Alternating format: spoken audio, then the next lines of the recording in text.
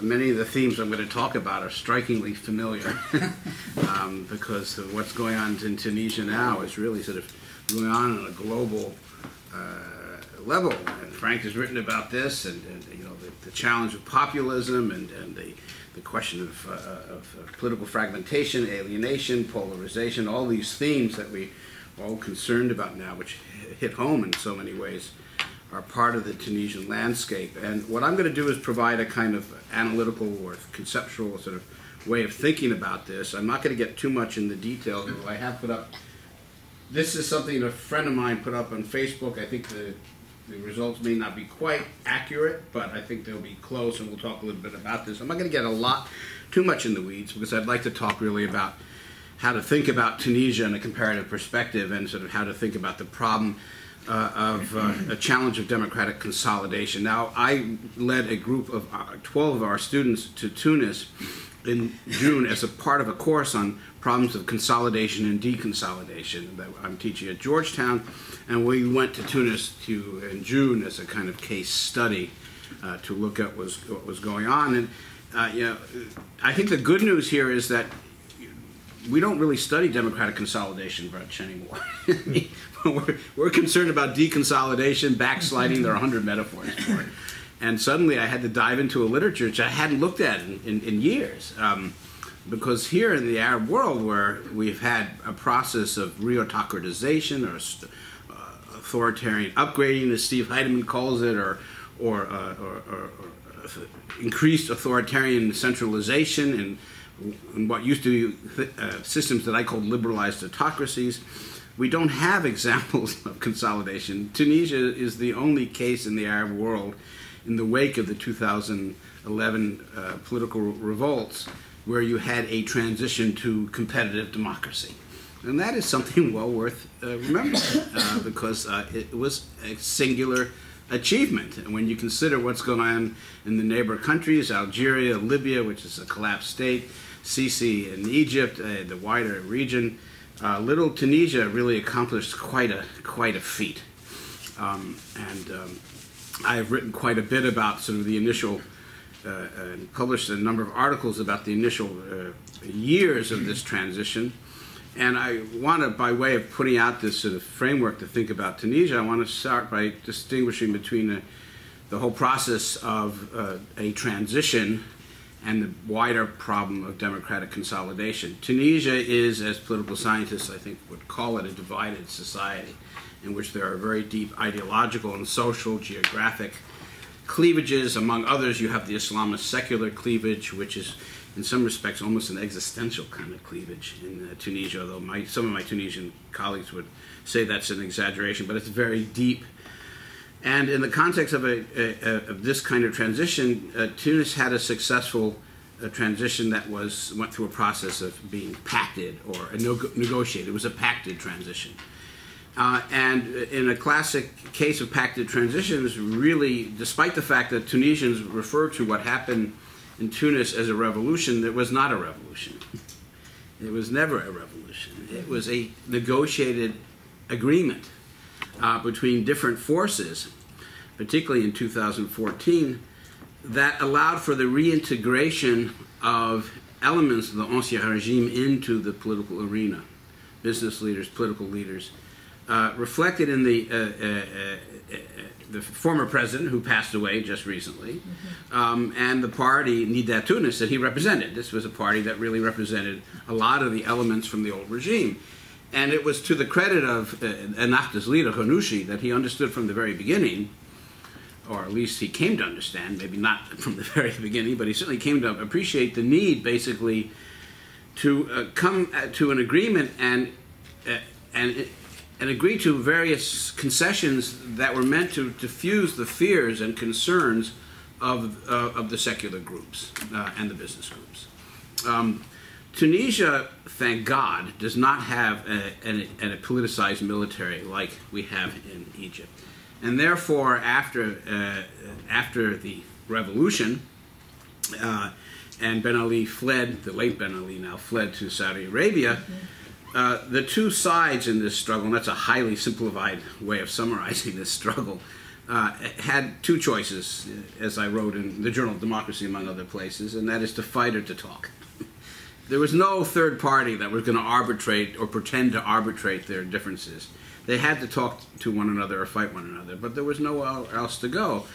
So they ended up, as many of you know, deciding to talk and negotiate. And this led to what was called the National Dialogue, a pact-making process led by the UGTT, the large trade union in a country of 11 million people. UGTT has maybe 600,000 members. That's quite remarkable when you think about it. And they really arbitrated this agreement, along with a number of other groups.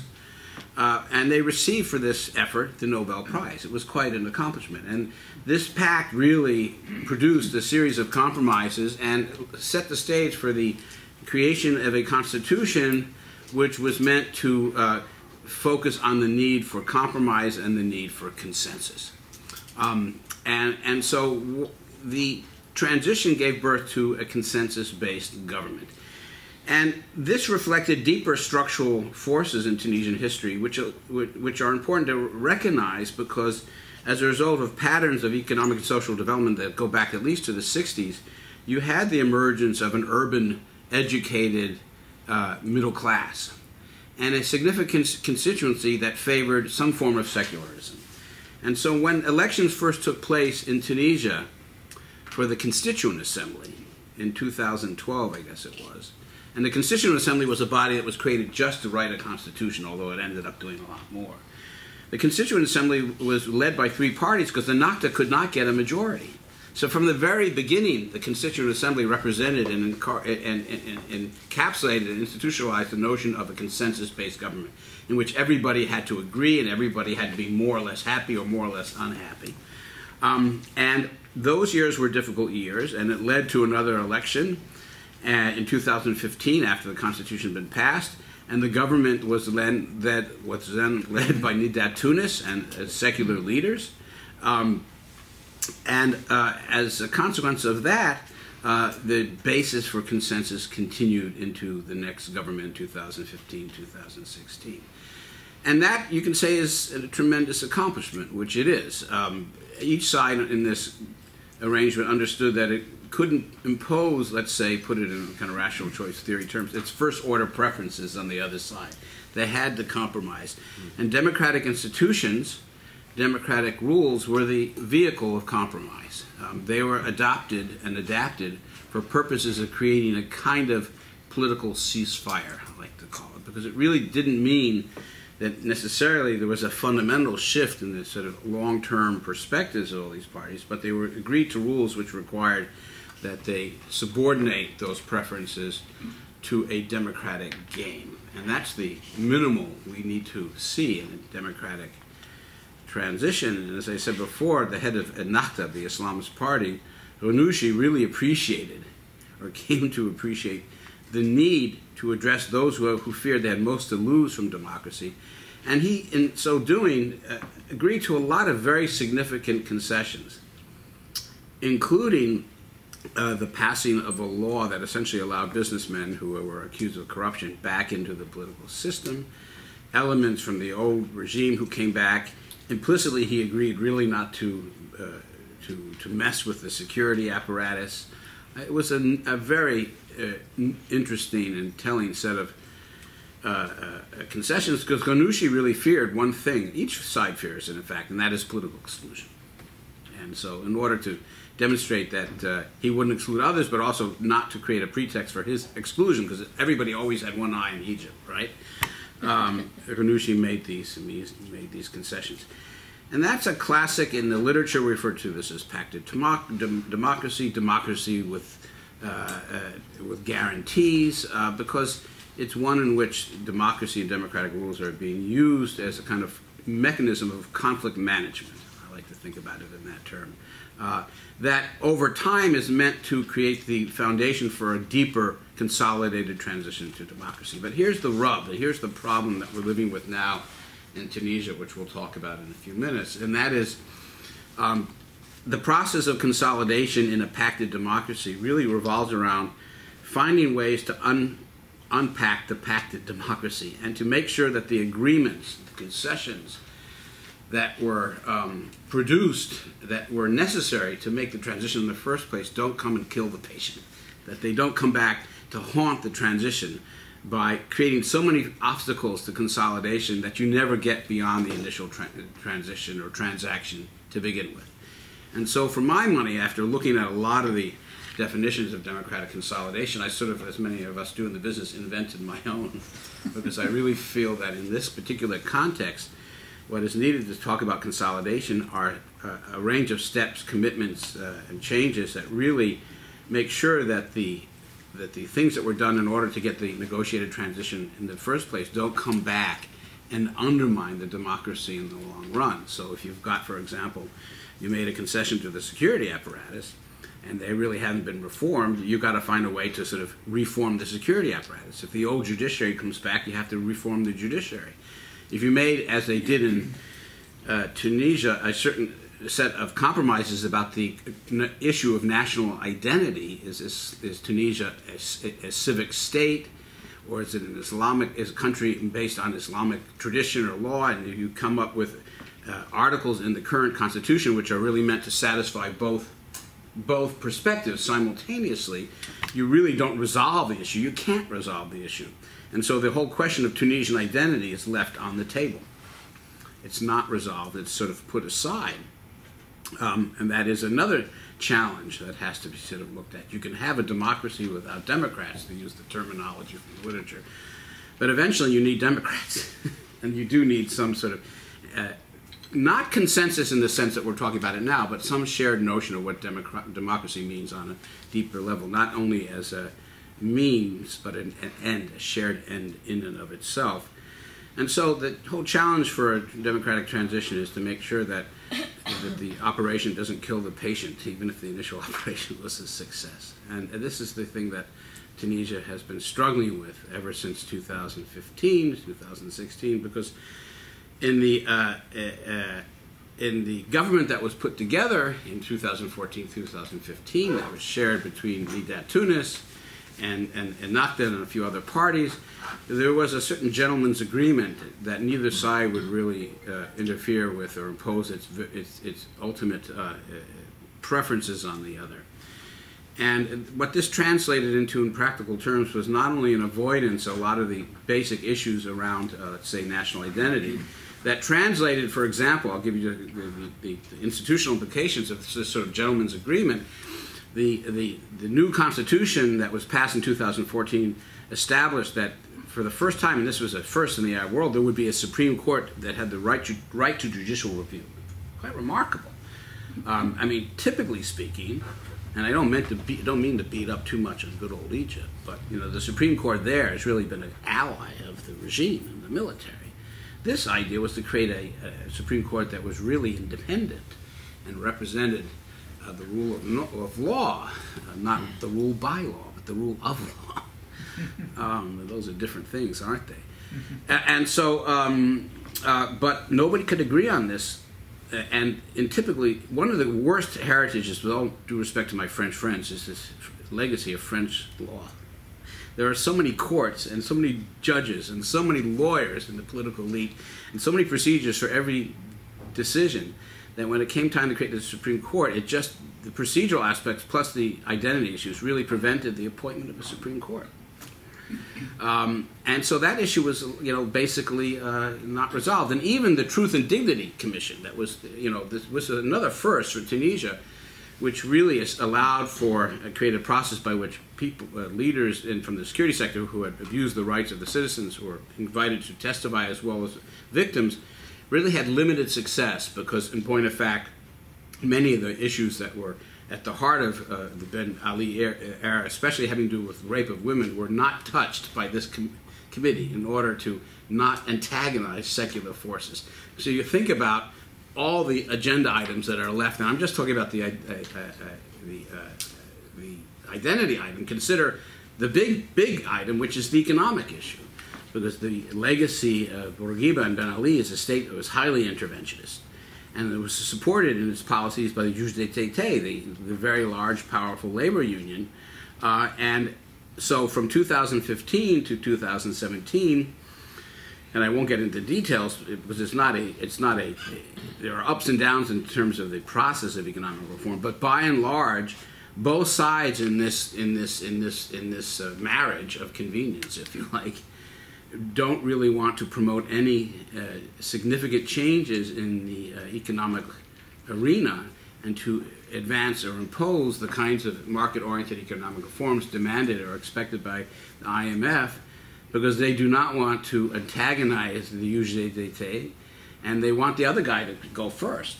You can lose your shirt, but I'm not. So both sides agree to basically do nothing, and we've reached a situation now. I've just got details here, but I'm not going to read from it. Just a recent report by Ishaq Diwan, who's really very knowledgeable of a disastrous economic situation. Tunisia is on the precipice of economic collapse. It is a very severe economic crisis in almost every dimension. It's a very profound crisis. And that is a consequence, too, of this consensus. So why am I dwelling on this? Well, a consensus government in which the parties really don't want to do anything, in which they really agree to disagree, in which there is continuing suspicions, which eventually led, by the way, to a breakup of the power-sharing arrangement that had defined in 2018. It really fell apart formally, and it was declared dead and gone. But a government like that is really not able or willing to address these challenges, that is not able or willing to make the hard kinds of decisions, is one that's going to, of course, be viewed as ineffective and irrelevant. And this is the story of this recent election. And what has happened, well, the first round of it was, of course, the first round of presidential elections, in which essentially two different kinds of advocates of different but related forms of populism, Kais Saied and Nabil Karoui, are supposed to face off in a second round, but Nabil Karoui is in prison, accused of money laundering, and couldn't run, although his wife effectively ran for him, and he came in second. But he's the Berlusconi of Tunisia. I met with him several times when I was there, and he's very slick. He brought convoys of doctors and dentists and hospital equipment into these rural areas in the western poor part of Tunisia, which is really a different Tunisia from the urban sectors, modernized sectors, and he befriended lots of Tunisians out there and became sort of a hero. So even while he sits in prison accused of money laundering, he was able to come in second in the presidential election. And then Kais Saied, this very interesting professor of constitutional law, who espouses a kind of neo-Gaddafiist vision of spontaneous people's action on the local level that is supposed to replace and trump the formal political institutions, including the political parties in parliament. And these, and who is this kind of a social Islamic conservative. It's not somebody who has much of a paper trail, but flying out here, I read a good 30 or 40 articles about him, mostly from the French press, including interviews he had on TV. And by the time I landed, I was pretty upset because I knew him a little bit when I was in Tunis, and it's interesting. The students think, "Oh my God, we thought we knew him, but look what he's saying now." And he has this kind of voluntarist kind of view of spontaneous people's action, and it has no reality. It has no connection to reality, and it also denies what Tunisia is, which is a highly pluralistic country where people have different definitions of political community and authority. And he says these divisions are imposed by the West.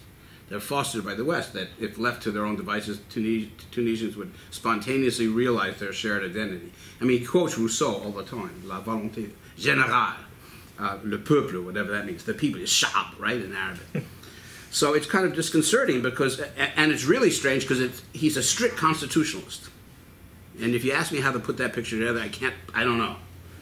He doesn't answer the question. So that's the first round. And then, of course, we had the first round of elections, which are really interesting because the key fact to keep in mind is that in many respects, what the elections have done is punished almost all the existing secular parties, the formal parties that had existed over the last few years, allowed Ennahda to bring in 46, well, this says 46, it may be a fewer, maybe a few more, a few less, on the one hand, and then of course, allow kind of Tunis, which is the heart of Tunis, to get 43. In other words, this kind of polarization. This is Nabil Karoui's party. We're here in the green, and Ennahda in the blue. I'm glad they haven't given us the usual Orientalist coloring, right? So, but you know, neither one will have a majority, and so they're going to have to. And this is a political system in which it has 1,500 lists, 15,000 candidates for 217 seats, 3% threshold, and so what do you get? Simultaneously, enormous fragmentation, and at the same time, and this is what is interesting, of course, polarization. Because neither side, and Ennahda's already said they're not going to make an alliance with the heart of Tunis. And Karoui's party, he's corrupt, he's in prison, we don't want to talk to him. He said the same thing to them. Karama is a kind of Islamist party that may have, in fact, 20 seats, and already said it's going to ally with Ennahda. It's not inconceivable that if Ennahda finds enough allies among the various obscure list parties that it might be able to put together the 109 seats it needs in order to have an alliance. I think, you know, in some sense, it's time to kind of grow up for Tunisia, if you can, and have a government which has a majority and a minority. And the politics of consensus is not going to get you very far. And this, of course, is what Ennahda has been trying to get. But it does. But the roadmap is not obvious for doing this. The roadmap is not obvious to do this. And if Ennahda tries to create a coalition that it basically excludes the, well, obviously it will exclude the heart of Tunis. Nabil Karoui's party will be excluded, but other secular parties, which are very weak and lean on independence and the more Islamist-oriented parties, while it will have a majority, it will come back to the old problem of fear of democratic exclusion and polarization. So none of the options are particularly good, and I'm guessing that in the next round of presidential elections in a week and a half, Kais Saied will win. That's my guess. And who knows what kind of president he will make, given his strange ideological orientations, or how and what ways. Ennahda has already endorsed him, by the way. Ennahda has endorsed him, and clearly they're hoping for an alliance with the president, who, according to the Constitution, has, a bit like the French system, he has power in terms of national security, foreign policy, but doesn't deal with domestic issues. But nevertheless, a kind of an alliance between a president like that and a party that, an alliance of parties that are more or less inclined to a kind of Islamist position, might create, although I don't think it's going to be easy to do so, a government with a majority, and also one in which the other parties will feel profoundly fearful of the outcome. And then, of course, the impetus might be, who knows, Ghannouchi, who was a advocate of consensus government, as I said before, the leader of the party, Ghannouchi, may turn around and say, well, let's bygones be bygones and see if we can create a wider government. Every time I look at this roadmap, and I put this on Facebook the other day to the consternation of some of my friends in Tunis, I said, I'm looking at Tunisia and looking at Israel. You know, it seems to me so similar in some ways to the kind of fragmented nature of Israeli politics, in which it's so difficult to produce a clear majority. But in the case of Tunisia, the stakes are very high because it's not a consolidated democracy, and the struggle to create a viable government under conditions of very severe economic crisis and repolarization accompanied by fragmentation it may lead to a worsening of our already very bad economic situation, and then some sort of economic or social explosion, the likes of which it's hard to imagine. In the case of Tunisia, a good friend of mine who's in Paris once had the following insight. He said to me, how does Tunisia fall apart? And I didn't have a good answer, because it's not clear how it falls apart. I mean, there isn't a military to go to solve your problem, and that's, thank God there's no military like that. But when you think about the fact that Tunisia has an open border pretty much with Libya and a nearly open border with Algeria, when you think about the fact that ISIS has set up training camps in Libya and has periodically tried to cross over the border to undertake attacks, it's amazing that the security situation isn't a lot worse to begin with, because of this pure geography and a collapsed state as on one of the borders. And so this is not a time to have a divided government. This is not the time to have a struggle over, which could last weeks or months, over forming a stable government. You need precisely the opposite. And what the electoral system is doing is replicating, even if we recognize that, look, the so-called secular parties were never political parties. The only actual political party that operated in all these years as a party was Ennahda. Nidat Tounes was always a personalistic party, ridden by personalistic and family divisions.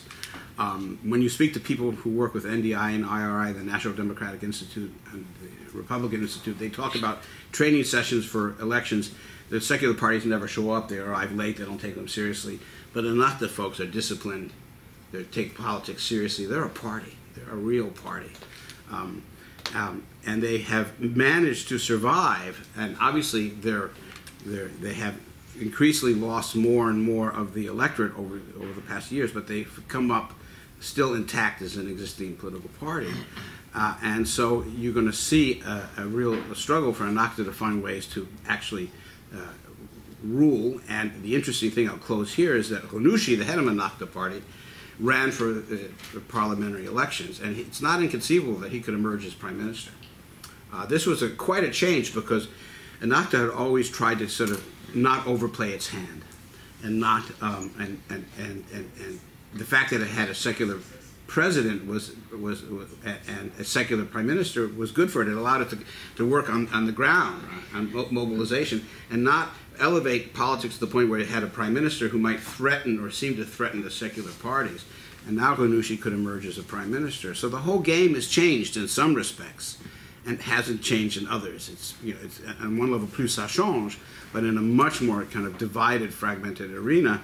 And as I said before, the context, I had planned to end on a somewhat more optimistic note. I don't know how I'm not sure where to go with that. But there it is. It's going to be a very difficult and dangerous moment. And when you consider that, when I talk to security people there, I'm always amazed that the security situation is as good as it is. The United States has invested a lot of money and equipment helping the security forces reassert control along the borders, within the main cities. The borders, of course, are constantly areas of attacks, periodic attacks coming across the border. But they've done a good job of that. But one or two small, major attacks, we had one in Tunis a month and a half ago, just a week after my students left. Thank God. One or two attacks along the beach areas and so on could really just send tourism, which has come back a little bit, just back down to near zero. So it's a precarious situation. So one could say in conclusion that Tunisia had a very successful transition, but the transition has left a legacy of costs and tied a kind of Gordian knot that nobody knows what to do with now. And we can see it in both the presidential election and the parliamentary election. And we really have to keep our fingers crossed that leaders such as Ghannouchi himself and others will be able to stand up there and resist, particularly if Kais Saied becomes president, the kind of utopian notions of politics he's throwing around, and really focus on the kinds of tough decisions that need to be made in order for Tunisia to face an economic crisis it faces. So I'll leave it there and welcome your questions. Thank you. Thank you very much, Dan.